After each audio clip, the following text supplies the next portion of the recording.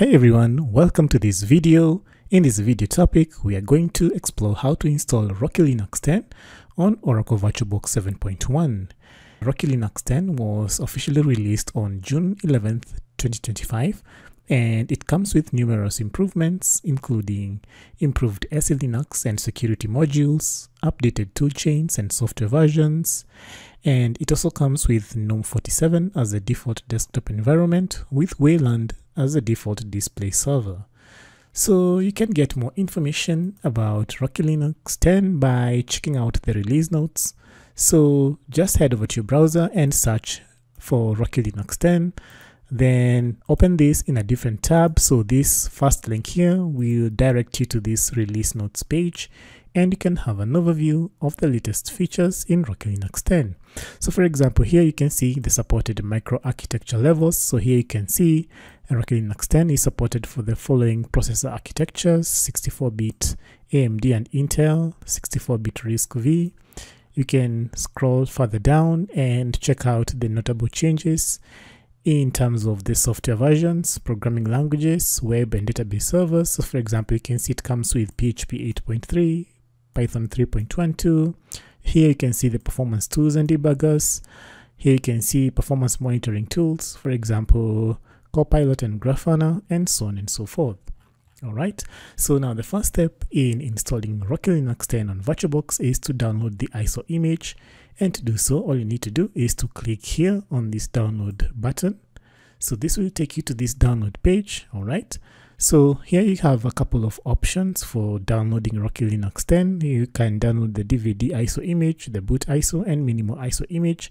So in our case, I'm going to download the DVD ISO image to give us the full graphical experience. All right, so I'm gonna click here on the DVD ISO tab or button. All right, so this will download this file, but I already have this already in place, so I'm gonna cancel this download. All right, now with the ISO image in place, the next step will be to create a virtual machine. So in the next step, we are going to see how to create a virtual machine with Oracle VirtualBox.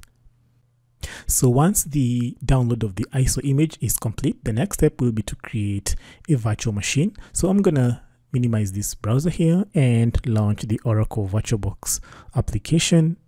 So here we go. So previously I had installed Rocky Linux. All right, so now we are going to install it from the ground up. So first of all, we are going to create a virtual machine, and to do so, head over to this new button here and click on new. So here I'm going to provide the name of the virtual machine. So I'm gonna say Rocky Linux 10, like that. Okay, so this is the default folder or location for the VM. So for the ISO image, I'm gonna click here and navigate all the way to the location of the virtual image. So here we have this. So I'm going to open this. Okay, so ensure you have the ISO image selected here. All right, so I'm gonna leave these intact the way they are. So for the type, we have Linux. For the subtype, Red Hat. And here we have Red Hat 64-bit. All right, as you know, Rocky Linux is based off Red Hat. Okay, so here I'm going to click skip unattended installation. Okay, so here I'm going to set the base memory. So I'm gonna give it 4 gigabytes for the processors. I'm gonna give it 2 CPUs. All right, so here for the hard disk, I'm gonna give it let's say 50 gigs of virtual hard drive space. All right, okay, then I'm gonna click on finish. All right, so here at the bottom you can see we have our virtual machine created. All right, so now in the next step, we are going to launch the virtual machine and start off the installation. Before you launch the virtual machine, you might need to make a few adjustments. All right, so to do so, just head over to the settings tab here. All right, so this allows you to make a few adjustments before you launch the machine. So for example, in my case, I will change the network from NAT to bridged adapter so that I can use the IP addressing of my local area network. So here I'm gonna change this from NAT to bridged adapter. So this is just a preference, it's not mandatory or required to. So I'm just demonstrating what you can do in case you might want to change a few aspects here and there. You can also change the memory. All right, You can also make other adjustments and modifications. All right, so for example, you can change the video memory, the monitor count, and so on and so forth. So that's all I wanted to do. Okay, so I'm going to use the bridged adapter, which will allow me to leverage the IP address of my local area network. So I'm gonna just click OK to save the changes, and once that is done, I'm going to click the start button.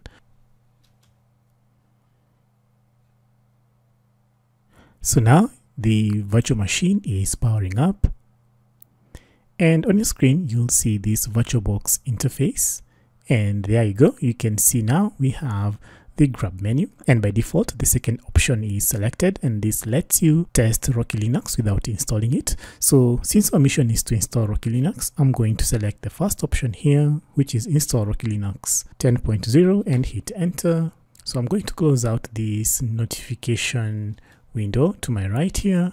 So on your screen, you can see the grab menu messages. So this is what you typically see on a hardware machine. So just give it a few seconds to complete. And from here, the installer wizard will be launched in a few seconds. So once the installer is fully launched, this is the first step that will appear on your screen. So this will prompt you to select the installation language. By default, this is set to English, so I'm gonna leave it the way it is. So feel free to select your preferred installation language.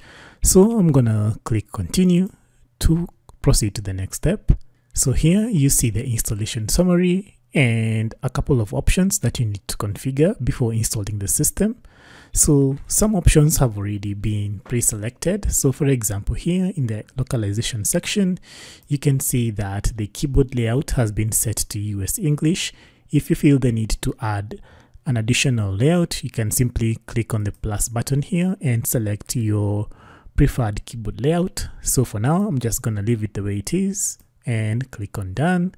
Same to language support. So here, this is set to English, so you can choose your preferred language support and click done. All right. So for the time and dates, this is automatically configured. So the installer has automatically detected my region. So I'm in Nairobi, Kenya. All right. So here I'm just going to leave it the way it is and select done. All right. So here for the software section, just leave everything the way it is. But for the software selection here, you can select whichever environment you want. So by default, this is set to server with GUI. All right. Over to this section here on your right, you can click to add additional software. All right. So for example, I can choose to add system tools here, security tools, and I can also decide to, let's say, select remote desktop clients and remote management for Linux. All right. So these are not mandatory, but you can just add them if you feel like. Okay. So once again, I'm just going to click done here. All right. So here, this is mandatory. So here you're going to provide your installation partition. So here by default, this is set to automatic, and this allows the installer to automatically partition your hard drive. All right. If you're a more experienced user, you can select the custom option and continue to configure your system. So for now, I'm just going to leave it at automatic and click done. Okay, so for the network, this has been automatically configured. So this is the IP address of my local area network. So nothing more is needed here. So I'm just going to select done. So here over to the user settings. So here by default with Rocky Linux 10, the root account is, you are allowed to either select to disable the root account or to enable it. Okay. So usually it's not recommended to use the system as the root user. Okay.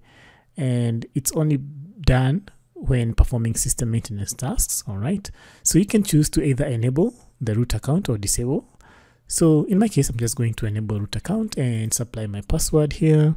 So I'm going to supply my password and then I'm going to confirm it and make sure it's a strong password. And then I'm going to allow the root to log in via SSH protocol by selecting this option here. And then I'm going to select done.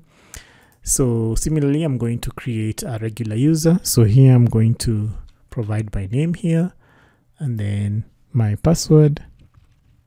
Then I'm going to confirm it. All right. And then here you can select advanced. So here you can custom or decide to provide a different path to the home directory. So by default, this is or will be your home directory. You can manually specify the user and the group IDs. All right. So for now, I'm just going to leave everything as it is and just click on save changes and done. Okay. So at this point, all the options have been customized, and the only thing left is to begin the installation. And to do so, just click on begin the installation. So this will start partitioning your virtual hard drive and copying the files from the ISO image onto the virtual machine. So this is going to take quite some time, and at this point I'm going to pause this video and resume once the installation is complete. The installation of Rocky Linux 10 is now complete, and in my case this took roughly 15 minutes, so this might differ in your case. So the only thing remaining is to reboot the system, and to do that I'm simply going to click the reboot system button. Okay, and this will reboot the system. Okay, so as you can see, the system is now rebooting.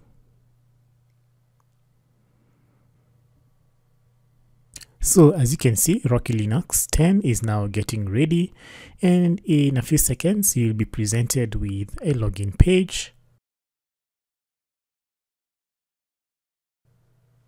And there you go. So now I'm going to select my account name here and provide my password. And then I'm going to hit enter to log into the system.